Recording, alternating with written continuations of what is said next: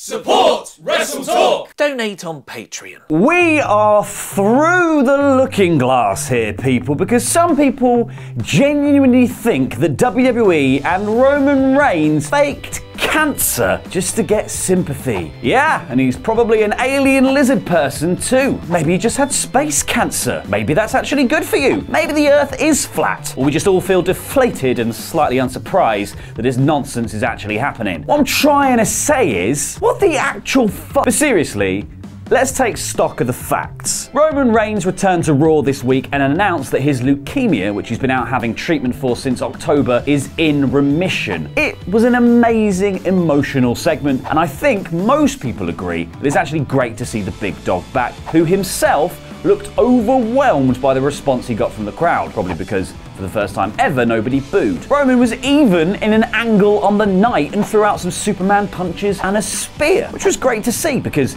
people were skeptical, me included, before the show. The WWE had rushed him back before he was ready in an effort to boost those flagging ratings. Because, to be honest, it seems like something they might do. They don't usually miss the chance to turn a tragedy into an angle. That kind of big box office thinking brought us Jim the Table Neidhart. And it also already came into play in the Roman Reigns story. Dean Ambrose said that Reigns deserved his illness because of his actions in the Shield. And even on Monday, Baron Corbin suggesting that being GM was harder than having leukemia. But that is an entirely different skepticism. The notion that WWE might drag Roman back before he's ready just to sell tickets and get eyes on the product, to the skepticism of him ever having cancer in the first place. Because surely the notion that the entire thing was just a work to get sympathy for Roman Reigns is preposterous, red-faced raving of Alex Jones proportions. So I think some of this comes from misinformation about leukemia, and some of this comes out of not liking the way that WWE packaged Reigns before his diagnosis. After all, they did feed just about everyone to Roman in order to get him over.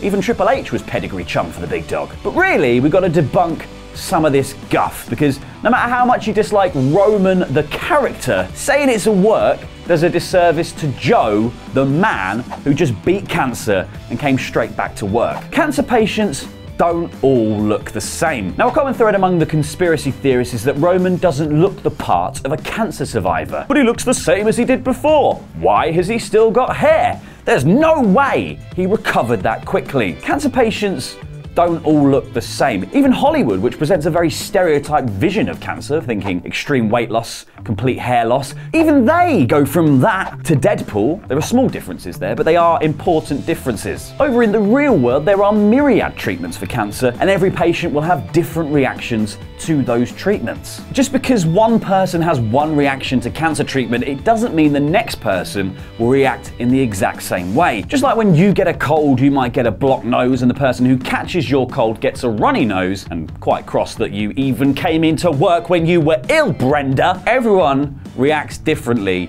to different illnesses. Because some people can undergo chemo and come out of it with a full head of hair looking just like they did before. For a personal example, early last year, my dad was diagnosed with lymphoma and had to have a course of chemotherapy. Now, he lost a bit of weight, but he never said he actually felt sick apart from right after a chemo session. In fact, it actually took so much effort to just keep him inside and stop him going out where all the germs are, because he just kept trying to go for runs the whole time because he felt so good. And he's in remission now, and his hair, which only thinned really, has grown back thicker than before, which I am super cross about. But I know that we were lucky and that some people's experiences of cancer can be far worse. And in Roman's case too, it looks like he was lucky to have had positive reactions to treatment. Personal trainer David Gagne, who posted a pic with Roman training for his in-ring return, called it a flare-up. So maybe it just wasn't that severe, meaning that an athlete at the peak of physical well-being would have had a much quicker return to his usual physique. There are also 4 different kinds of leukemia. Without going into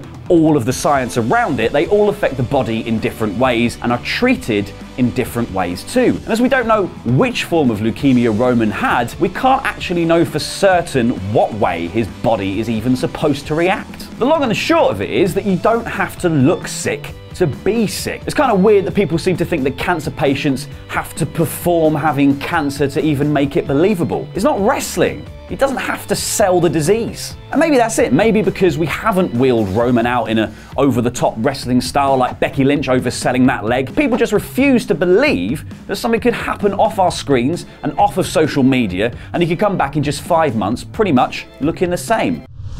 Remission doesn't mean he's cured. Now here's the ultimate caveat with cancer. Being in remission doesn't mean that the threat of cancer is over. As he mentioned when he announced he would be leaving for treatment back in October last year, he has had leukemia before and undergone successful treatment. But as we can see, just because it went away, that doesn't mean that it can't come back again. But it also importantly means that all of the time that Roman had been working in WWE before, he was in remission. Now, despite the fact that the cancer is in remission, Roman will still have to have very regular checkups, as there is still a big risk that the disease will return in the months and years following treatment. The same could be said for all cancers. My dad currently has an appointment every 3 months to check that he's still in remission, and over time the intervals will extend, and then eventually, fingers crossed, he might not have to have checkups at all. Chris Griffin, who is also a leukemia survivor, wrote a blog post about people labeling Roman's cancer as a work and pointed out that during his treatment, although he didn't always feel 100% healthy, his leukemia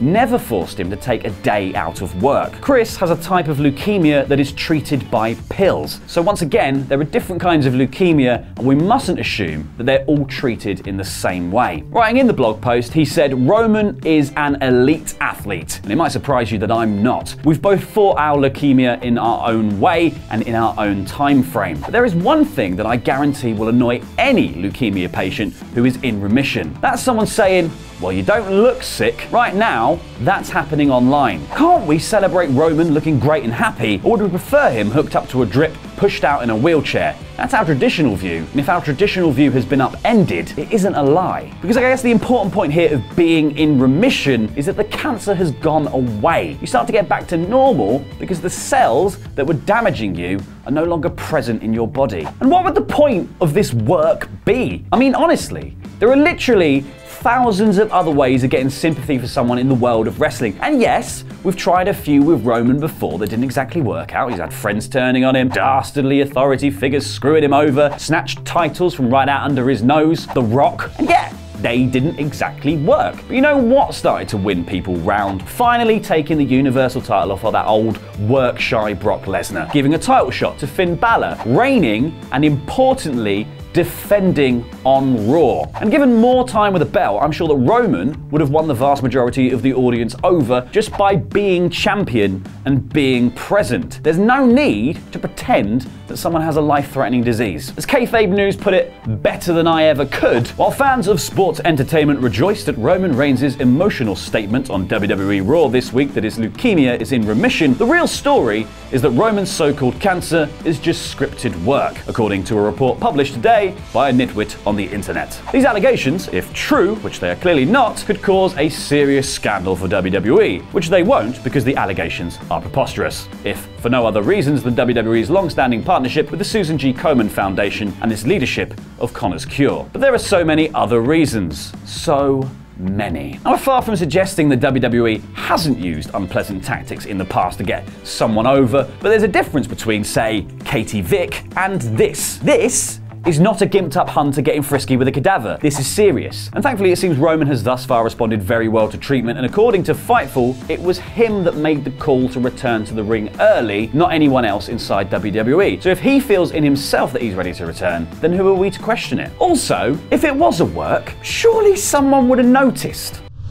In the modern world where nothing is secret and nobody can fart without it ending up on Snapchat, do you really think that no one would have noticed if Roman Reigns had never undergone treatment for leukemia? If the man was just sitting at home playing Mario Kart all day while waiting just long enough to get some sympathy, someone surely would have noticed. The kids on online multiplayer could have dobbed him in. Because his announcement was arguably one of the biggest in wrestling history and easily one of the most publicized. So naturally, wrestling media, and in this case the regular media, would be all over this story like a rash. Not a single reliable source has reported anything other than the fact that leukemia is 100% genuine, and that is because it is. Because we can all go on Twitter and cry fake news, but without actual evidence, this is all just a conspiracy theory, and it's one that is distracting us from the real important questions surrounding wrestling today. Who threw the pie at Kevin Owens? And what about WWE's connection to cancer charities? Because WWE has very close connections with two cancer charities, Connor's Cure and the Susan G. Komen Foundation. And although some of the practices of the latter have come into question recently, it would be PR suicide to fake fake a cancer angle with such close links to these kinds of charities. In fact, it was WWE who created the Connor's Cure charity after Connor Michalik, a young superfan who was battling both spine and brain cancer, lost his battle with the disease in 2014. And WWE makes a huge deal out of these partnerships with both charities, and to throw that away just to get a bit of sympathy for a wrestler is not only incredibly stupid, it's really incredibly unlikely. Because if it was just a work and that news somehow got out, the backlash against it would hang over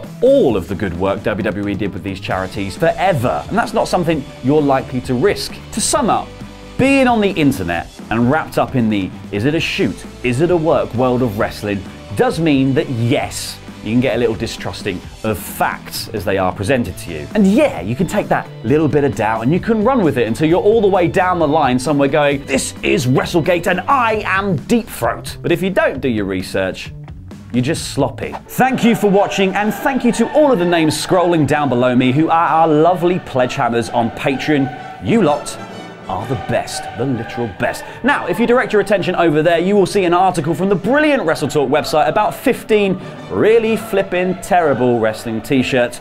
Some of them are oozing machismo. Gross. I've been El Fakador, and that was Lucha.